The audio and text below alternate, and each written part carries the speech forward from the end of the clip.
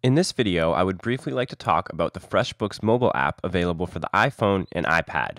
I'm starting off here where I left off in the last video at the FreshBooks add-ons section. You can access that by going to My Account, FreshBooks API, and then third-party software. But if you're going to start using this app, you can just go to the App Store on your iPhone or your iPad and you can search for FreshBooks. And I'm just going to click on this link down here underneath mobile where it says the official FreshBooks app for the iPhone and iPad, because it's just going to give us a little bit more information.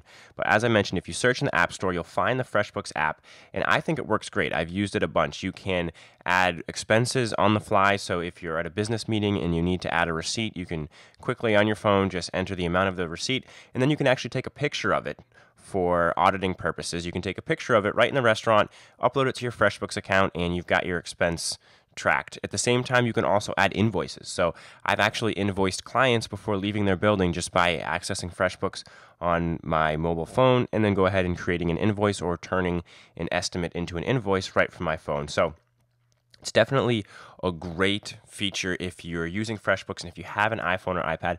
Unfortunately, they don't have an app for Android devices yet, but hopefully that will come in the near future. So you can go ahead and you can check out this video if you want, but like I said, you might as well just search for it in the App Store on your phone or iPad and just check it out. Try it out and see if you like it. If you're not getting the value out of it, then you don't have to use it. But it's definitely a great feature of FreshBooks, and it's very, very user-friendly. Very simple, easy to use. The only aspect of it that I wish was a little better is the reporting aspect. On the mobile version, you don't get the access to all the reports you get on the desktop version yet. It'll actually take you online to the desktop version through the mobile app, and you've got to re-log in and that sort of thing.